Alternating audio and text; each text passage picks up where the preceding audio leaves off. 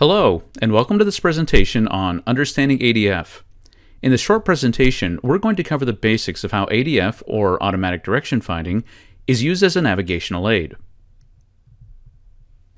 One of the very first radio navigation methodologies used fixed loop antennas that were tuned to commercial AM broadcast stations.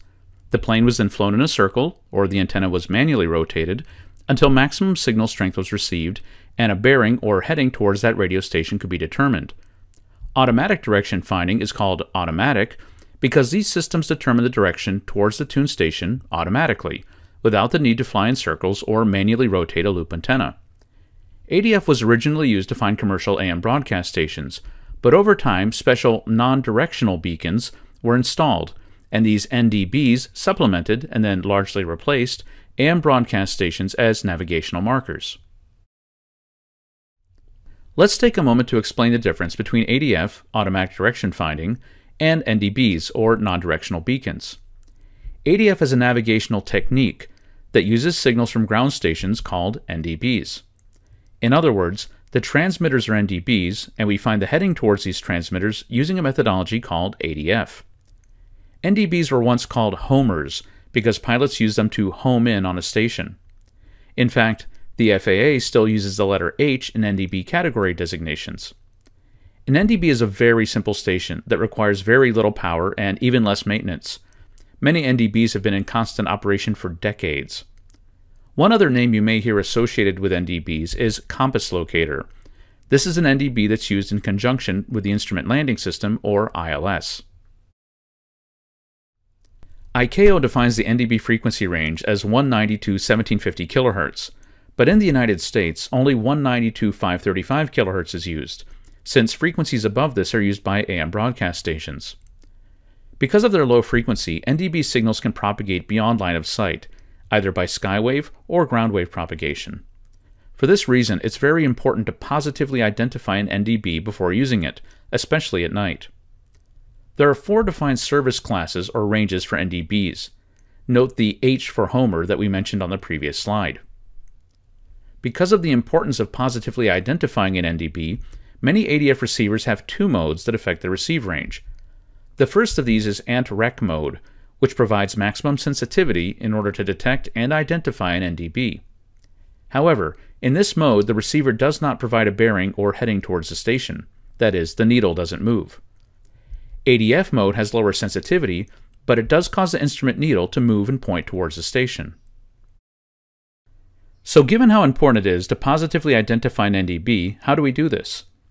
NDBs can identify in a variety of ways, including voice, Morse code, both, or neither. Actually, quite a few NDBs in the United States are in fact unmodulated. Unlike some other navigational receivers, ADF receivers typically don't have a flag that indicates no or poor signal reception, so if you're using an NDB, it's a good idea to listen to the ID signal the entire time you're using it. Since the signal is AM modulated, the presence of things like static, hum, interference, etc. can provide audible clues that the NDB signal may be unreliable. NDBs are represented by their own symbol on sectional charts. In most cases, NDBs do not lie along routes or airways. Charts will show the NDB name, frequency, abbreviation, and Morse ID. Here we see Levy on a frequency of 350 kHz, abbreviated LE. Note that if the frequency is underlined, this means that the NDB has no voice capability and that the ID is in Morse code only. We can also find the same information, including lat long and distance heading to the field, in the airport facilities directory. Although not common, there are still some airways or routes in the United States that are based on low and medium frequency navigational aids, that is, on NDBs. All of these are found in Alaska, with the exception of the G13 airway on the North Carolina coast, near the site of the Wright brothers' historic flight. That said, NDB-based routes are still used in many other parts of the world. NDB approaches are still being used in the United States, but their popularity is decreasing. In fact, in 2011, only half of all airline transport pilots flew any NDB approaches, and this number has decreased rapidly since then. Nevertheless, flights from the United States to either Canada or the Caribbean may require an NDB approach at some airfields. One last historical note. A lack of pilot proficiency with NDBs was cited as the cause of a crash in 1996 that killed U.S. Commerce Secretary Ron Brown and 34 other passengers. But how exactly does ADF find a direction towards the NDB without needing to physically rotate a loop antenna? ADF receivers actually use two antennas, a loop antenna and a sense antenna. The sense antenna is non-directional, that is, it receives equally well in all directions, and the loop antenna, as we know, receives better in one direction than another. In most modern aircraft installations, these two antennas are integrated into a single package, although you may see other form factors, such as fin-type antennas. On the ground side, NDBs and their antennas come in a wide variety of form factors. The two most common of these are the symmetrical T-wire antenna, suspended on both ends, and the top hat style antenna, typically mounted on a sectional tower. And of course, non-directional beacons have a pattern that's non-directional. One of the big advantages of ADF is that it's very easy to use. Just tune to the station, and then set the receiver to ADF mode. The ADF needle then starts pointing towards the station. Some ADF receivers only show direction relative to north, whereas others will show direction relative to the current aircraft heading.